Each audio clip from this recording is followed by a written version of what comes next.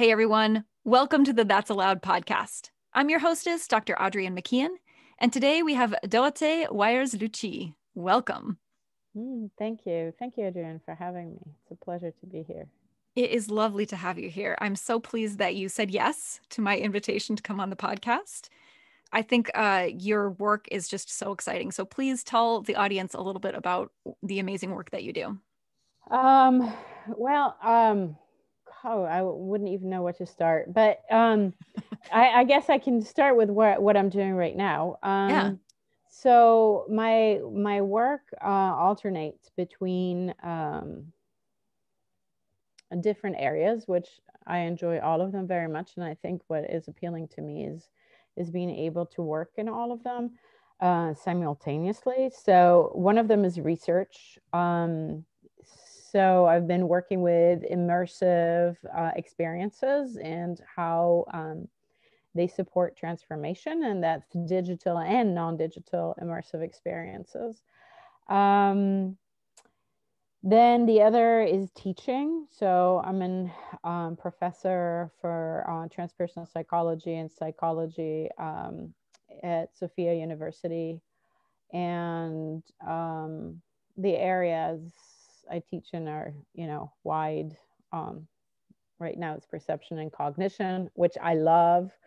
So I'm very much interested in whole person education and multisensory education and play, like we were just talking about before, and the ability to integrate information through contemplative practices. So that's another thing I forgot to mention with the immersive experiences. I spend a lot of time working with contemplative practices and how to integrate contemplation so that people can really digest information in a holistic manner. I mean, what does that mean? Well, like, the whole body, not just the brain, so that they're able to interact with information and use it for discernment. So that is research, teaching, a practitioner. So I'm a clinical hypnotherapist, but I use many variations. I'm a mindfulness coach. I love interpersonal neurobiology, neuroscience, whatever I can get my hands on, somatic integration, art expression, neuroaesthetics. The list is long. I have a special passion too for people who are fighting cancer. Mm-hmm. So I do support groups for cancer and cancer patients, cancer survivors, metastatic, the works. And I also have a private practice for people. And that's using the same type of methodologies I was just talking about. And then, I've been working in the tech area, but that's really just because I noticed that people were having a really hard time finding a place of peace and tranquility when they first start meditating. And I was concerned about that because I was working primarily with anxiety and depression. And I noticed that people would come and then come back, every time with sort of the same issues, slightly differently, and they'd get a little better. But sometimes it would get really difficult for them to do these things independently, like sit and meditate independently. So I was like, how can we hack this?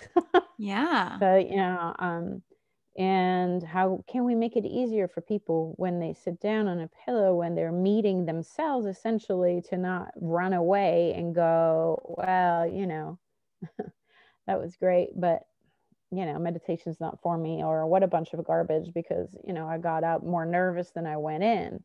Right. And so then I started looking at technology.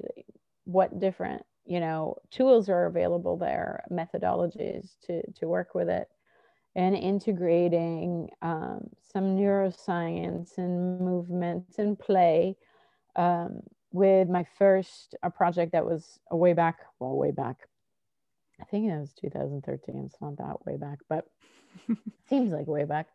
With a project called Worry Bubble, where you would have these bubbles come out. Was an app on the Apple Store. You'd have these bubbles come out, and you would put your worries in, and then you would pop them, and put more worries in, and pop them, and pop them, and pop them. And just alone that movement and the eye-hand coordination and the thought you were releasing every time. And then there was a little meditation with that. So that was a simpler thing. And then I was like, but, this problem of meeting yourself in meditation alone was still remaining. So what to do about that? So then I found virtual reality to be the appropriate solution. I mean, like, what could be better? Totally immersive. What if you played with it in a way that would bring people down and, just lean more into their own silence that is there for them to access by presenting it to them on the outside? And so it's a very simple app I created, Starflight VR, which had a sound of a heartbeat at rest that then had stars, and you're flying through the stars, and there was some color therapy, or there is some color therapy. It's still available. So this movement then starts, of course, entrancing people, but enables them to let go of the thoughts. Because notice, especially with people who haven't used VR a lot, the VR cuts the thought. I think once you've been in virtual reality beyond a certain amount of time, it doesn't do that so much anymore. But at the beginning, it definitely does. So then I started using that for research, and I went on and created another app, Flow for Breath VR, which was more about attuning to breathing and different types of breathing, and what if we added visuals to it and you could sort of decide on your own rhythm. And now I've been experimenting with, what other tools can we put out there that are easy for people to use, because virtual reality, although I think it is the most effective one, is also a bit more difficult because you have to buy the headset. Yeah.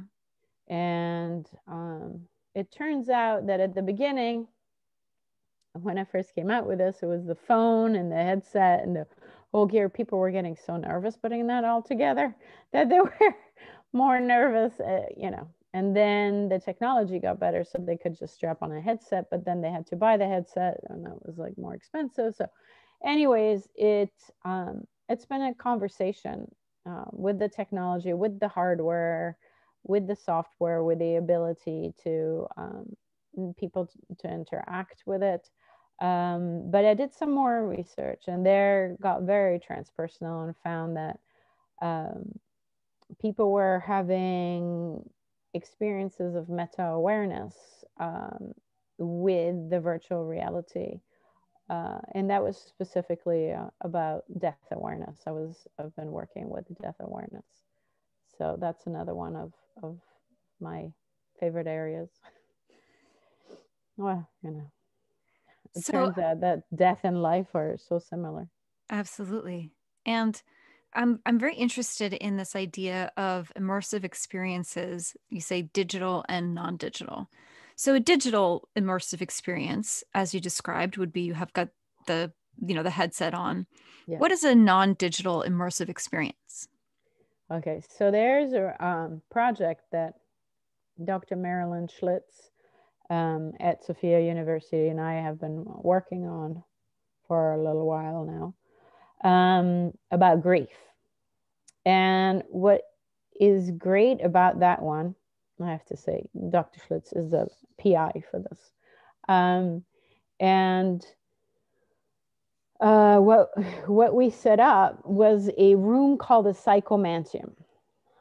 And there was a tradition at Sophia University, which was the Institute of Transpersonal Psychology before, of psychomantium. So like, what is a psychomantium? It's basically a room, a dark room that you go into, and it's totally dark.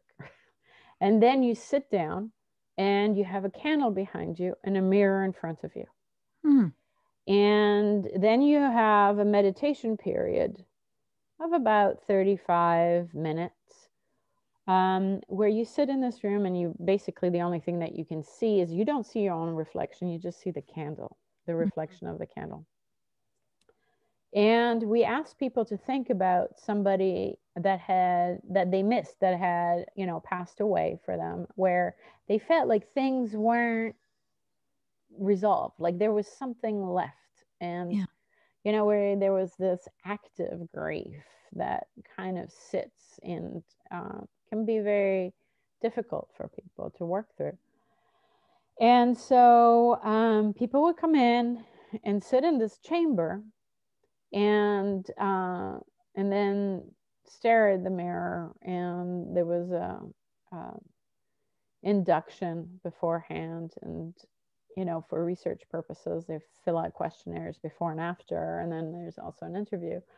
But this psychomantium was proved to be really effective, right?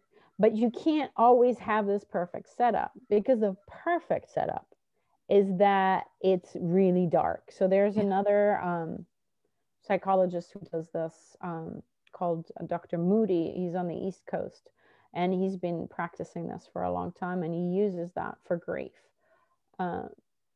And he has a very elaborate routine or setup to like get people to relax. Like, he goes on a walk with them beforehand, and they talk about the person, and then he shows them into the room.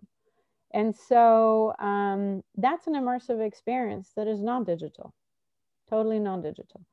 And I would say that there is a lot of them. Like, so if you would go into the forest, like forest bathing, like this, you know, concept of going into the forest and sitting there and just letting the trees, you know, around you be your immersive experience. If you target it that way, that can be something that is very powerful. And so I would count anything like that as an immersive experience. But I mean, we could really start going crazy with this, in the sense that, you know, like, well, what is reality, right? So we're using virtual reality to create a certain scenario because it's easier to use that. So people are fully immersed. Sometimes it's easier, sometimes it's not. Like, I mean, by the time you've finished creating a forest in virtual reality, you might as well go and sit in a real one, if you can. If you can. Not everybody can. So Flight Through the Stars is a little bit more, well, we don't get to do that. So, you know, let's go out on the limb and play a little bit. And this idea, so we also made a comparison group for the psychomantium that is in virtual reality. So in other words, you sit down and you have the experience of walking into a room, and then you have the same thing, but it's a little bit more, there's a little bit more out of body experience, and floating above and into the mirror and back out, just because you can. And but then what is reality, right? Reality is really like what we perceive. So whatever is immersive, I mean, I could say that, you know, just sitting here with you right now is an immersive experience. So I'm very interested in ritual. As a theater nerd, I think this is, you know, a big topic for me, is ritual, and how we can use these external rituals and productions, performances to act out things that are going on inside or that we want to go on inside. So, where do you see the crossover between these immersive experiences and rituals? Everywhere.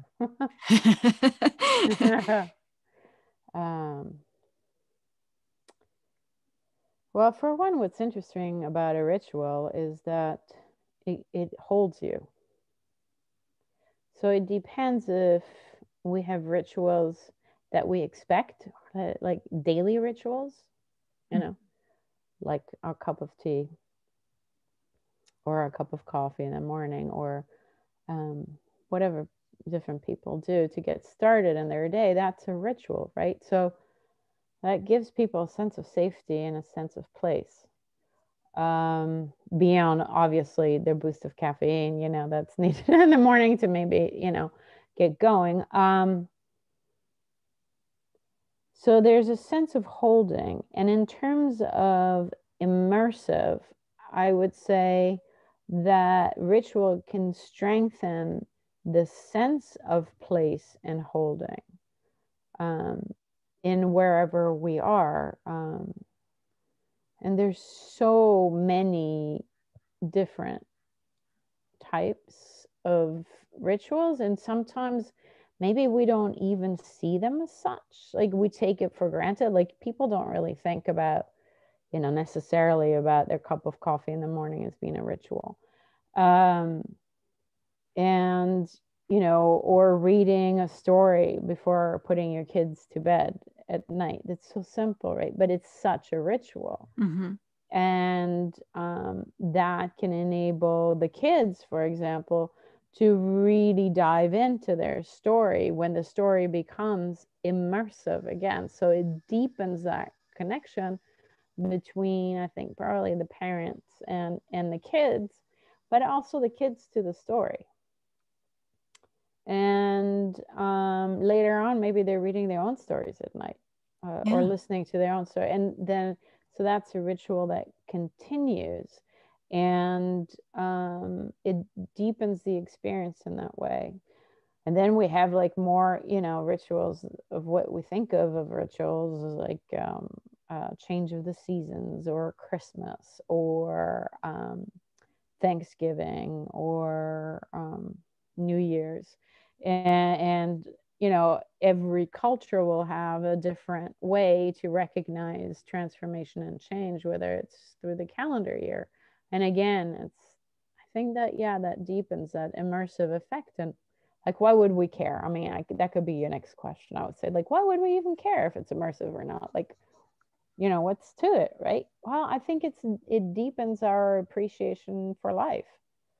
And it lets us taste the moment. So from a mindfulness perspective, that's where it's at, right? Like you want to be in the present moment. So it calls you into the present moment. It invites you in. And maybe you get to notice things that you forgot, but because you're so used to doing this, you can really like go into it. There's also this thing, this researcher called Porges, he has the polyvagal theory, right? So it's about the vagal nerve that runs along, and it's really responsible for switching the sympathetic into the parasympathetic. What does that mean? Like basically when you're in a stress state, how to switch over to a non-stress state. And this relaxation that comes with it can really be brought about through ritual, right? So in a lot of the world religions, you have these actions of standing up, sitting down, or praying. I mean, I grew up Catholic, so we had to like stand up, sit down, kneel, stand up, sit down, kneel, like in church the whole entire time. And, turns out that that's great for getting your system into a parasympathetic mode. And so for the Muslims, it is the praying towards Mecca. And I mean, we could go on and on and on, right? And so that's also a ritual, and that's also immersive. And that also brings you back into your body. It brings you back into, I want to say, this reality. Maybe people fight me about that, because they'd say, like, it's not this reality. You're like, you're doing something else. Like, you're not interacting, but it's deepening your sense of reality in the present moment. And therefore you can be more attentive to what is. Yeah. Okay, that was a long answer. That's a great answer. It's just so funny. I'm looking at the time and realizing I haven't even asked my first question yet. So it's great. This is great. Sorry, I love sorry. it. So the question that I usually start with, and we'll just throw it in here and see what happens, is what story is the world not getting?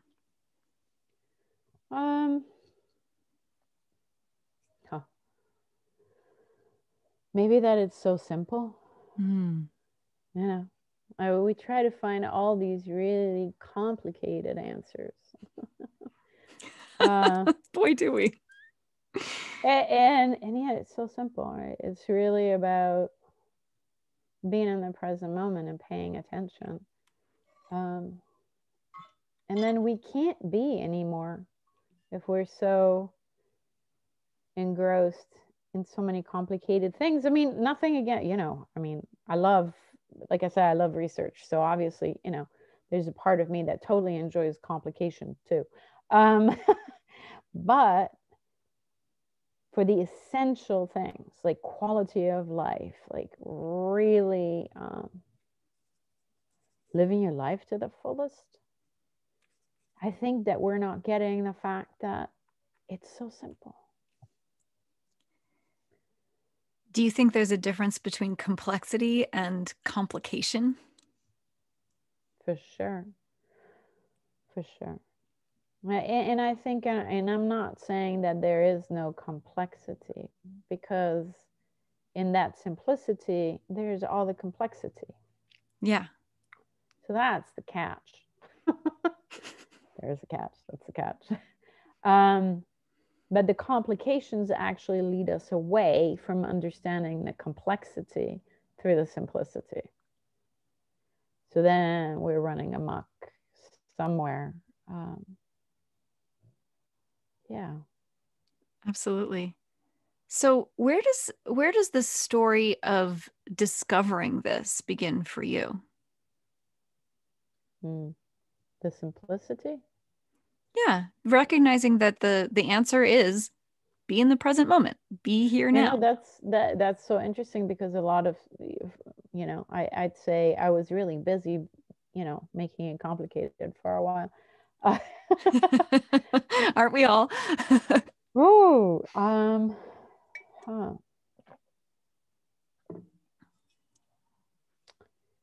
I think the truth is, though, somewhere along the line, whenever I've been in nature, I've always felt very connected to the simplicity. Mm-hmm. And I think that going back to nature, or my time spent in nature, has kept me sane throughout, any crises and horrible things that, have happened in my life.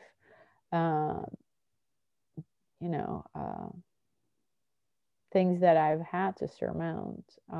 Yeah. And if I wouldn't have had that, I don't know. So maybe I would have gotten totally lost in the complications. But this way, I've always taken the breathing time. But I think that that's when it was really clear to me.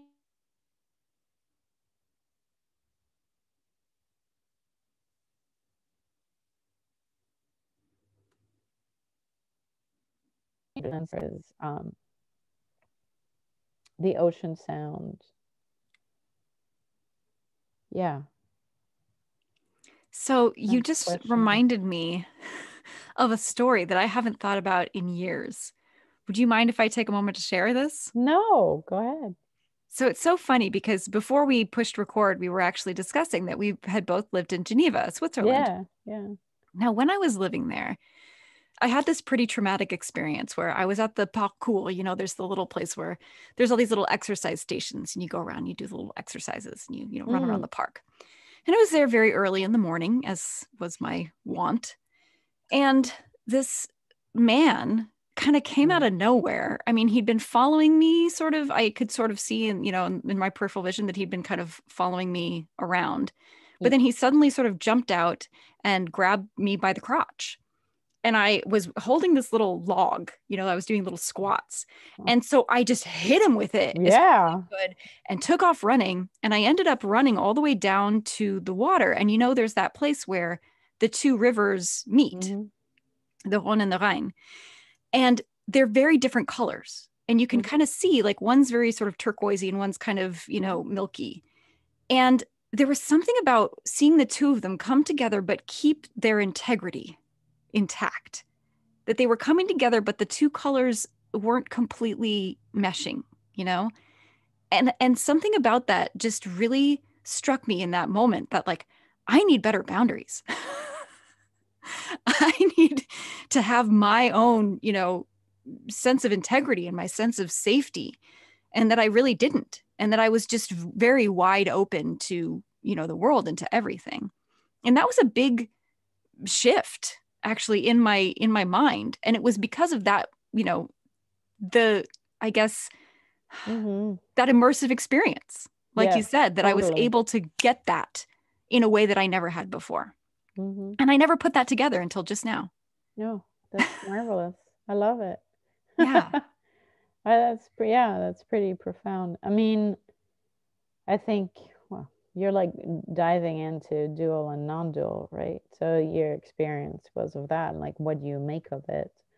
And I think also when we are in a state of shock like that, maybe we're also perceive things more clearly. Yeah. So that's, I mean, I know what you mean about those two rivers, and it's beautiful.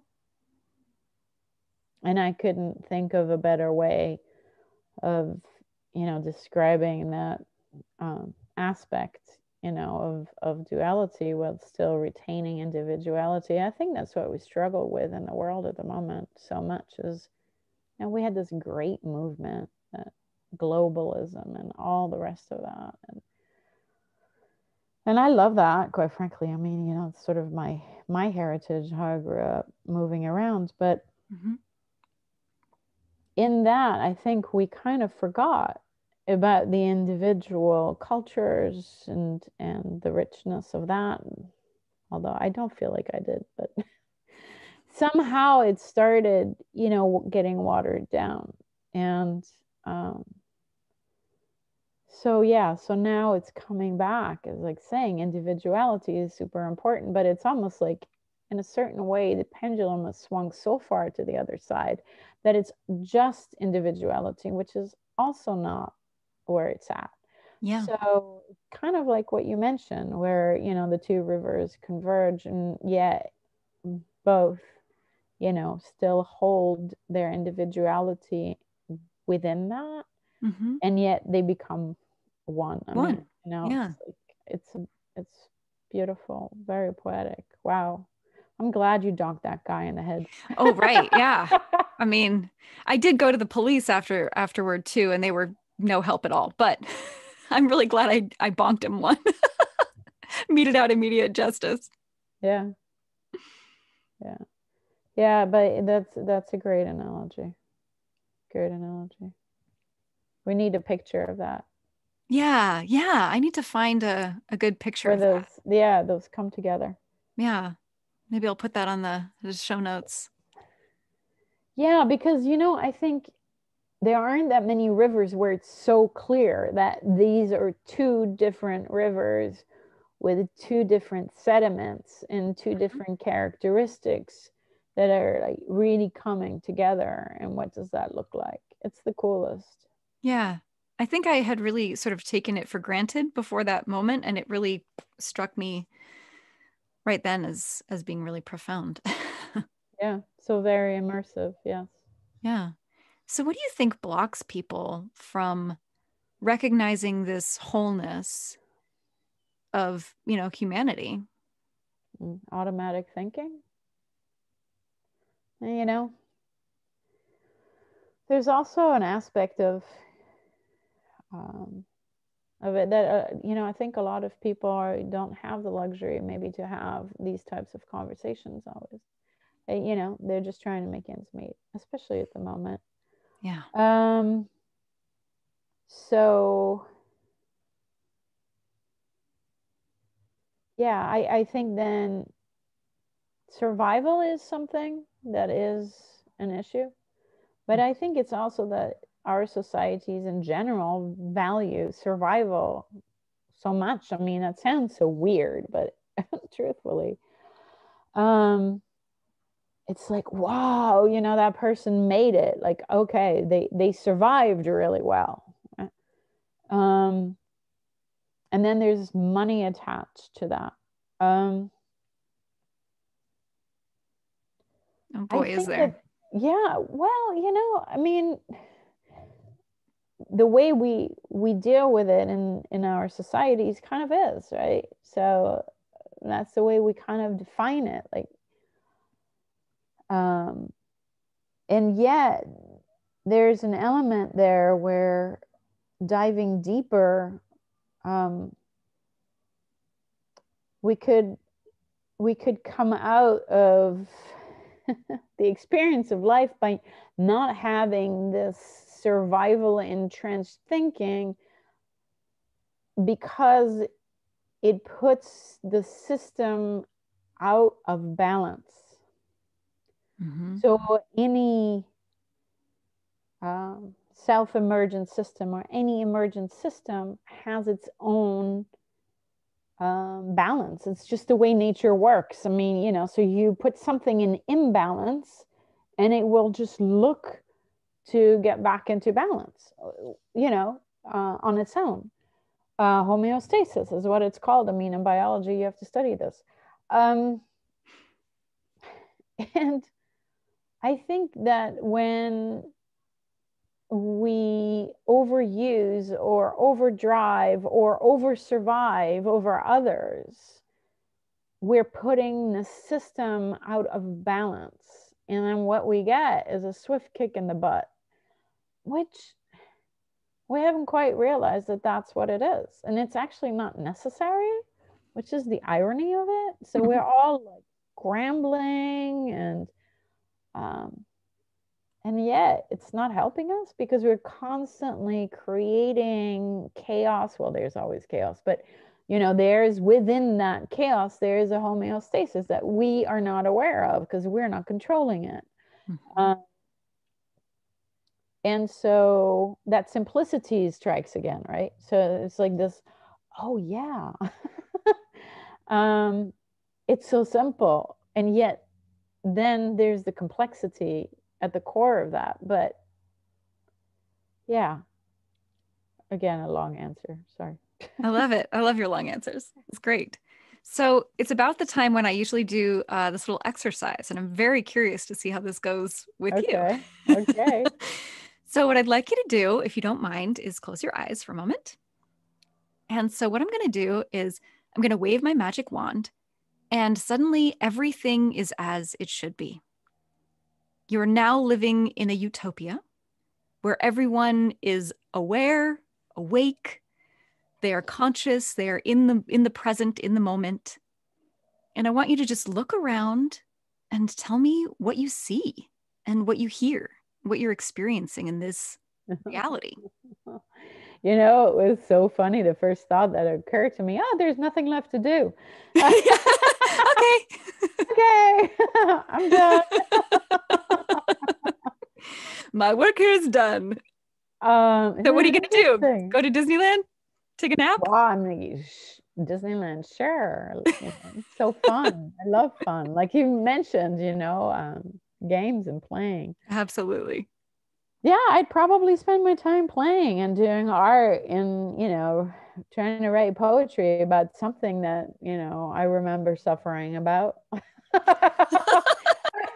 Or, or just beauty then.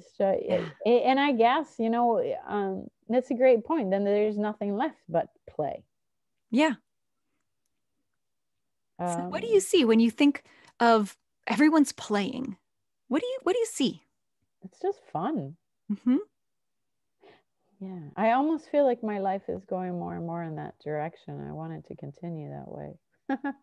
um, what else do I mean, it's like, it's a fostering of happiness and Yeah. sort of, like I mentioned, like this individuality that is respected and interesting. And so maybe my work wouldn't be done, or, I'd feel, because there's so much to discover Mm-hmm.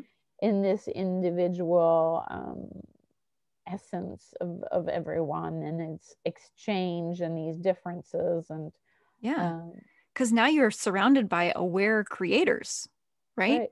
Who are creating new ways to play and collaborate. And Yeah, imagine they're all around a big pot, and everybody is like a little bit of this and a little bit of that, and let's create a little bit of this, right? Like the VR, this and that, and then we put people in it, and then, oh crap, we have a world. Oh, I think that we need a little bit of action. So how about we create a war, and then we take off and we make it like that one area doesn't have very much and another area has a lot, and then we see what happens. I don't know. That could be the other thing.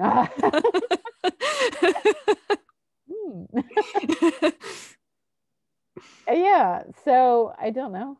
So maybe, there are a lot of those games, the board games, and I enjoy playing board games as well, um, that are really awesome. I mean, there's some that are educational, like the one that recreates the pandemic. There's a really cool one. So then you get to, play with that, which is also that experience. So imagine playing all day long, but you also have like the Settlers of Catan, where you are like, you have different areas and different people are settling in different ways. And there are areas of desert where it's not going well. And there are areas where there's the cities, and, the problem solving is around, mm-hmm. I guess, how do I win? So that's no longer, that cooperative kind of Yeah, scenario we were talking about. because challenge, I mean, obviously in play, there's always challenge, right? Yeah, Challenge is inherent to the idea of play. exactly. But how do we separate challenge from struggle? Kind of like separating pain from suffering. How do you begin to do that? Yeah. Well, by transpersonal psychology, suffering is, it's the way to grow. Mm-hmm. So, uh, how do we separate it out? You don't. And like you said, the moment you hit utopia, that's why that big sense of boredom overcame me. Like, so everything's perfect. There's no more, you don't meet blocks anymore. What I find interesting is there, I forget the name of the board game. I think it's called Pandemic. Um, and it's a cooperative game. But then you have, you're fighting the pandemic. So Right. there's still like this idea of struggle, and maybe that's kind of a great way of answering your question, because although there's suffering there's not so much of, well, there is a struggle, but it's like it's not against each other. Mm-hmm. It's more finding a way to cooperate so as to overcome an obstacle. Yeah. And I Yeah. think maybe that's the way a lot of times we don't look at suffering that way, and we try to escape it at all cost, Mm-hmm. which is a lot of times worse than if we were to engage in it. But yeah, so maybe that ease, it's not an ease necessarily, but that shift of looking at it, that reframe, that it's, you know, just an invitation to solve something else together. Yeah. I mean, that's Yeah. pretty utopia. Like, we're pretty there, I think.